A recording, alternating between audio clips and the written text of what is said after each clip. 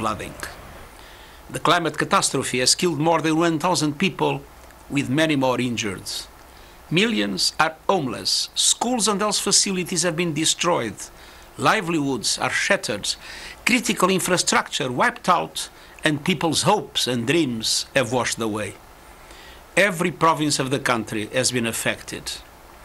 In my prior position as High Commissioner for Refugees, I witnessed the enormous giving spirit of the Pakistani people, welcoming and protecting millions of Afghan refugees, and in many cases, sharing their limited resources.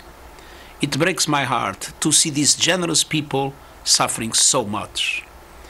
In response to the devastation, the government of Pakistan has released funds, including immediate cash relief.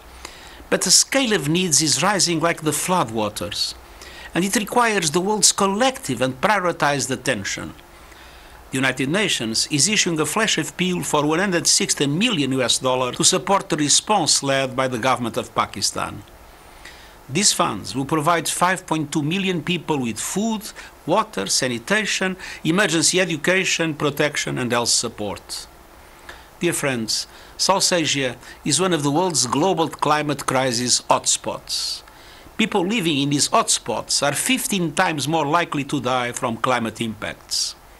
As we continue to see more and more extreme weather events around the world, it is outrageous that climate action is being put on the back burner as global emissions of greenhouse gases are still rising, putting all of us, everywhere, in growing danger.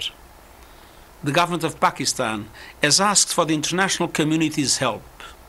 Let us work together to respond quickly and collaboratively to this colossal crisis. Let us all step up in solidarity and support to the people of Pakistan in their hour of need.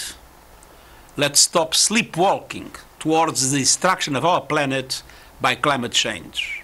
Today, it is Pakistan. Tomorrow, it could be your country.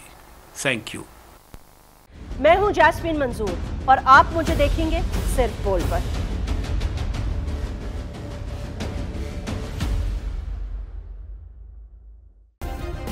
Subscribe करें और bell दबाएं ताकि कोई खबर रह न जाए।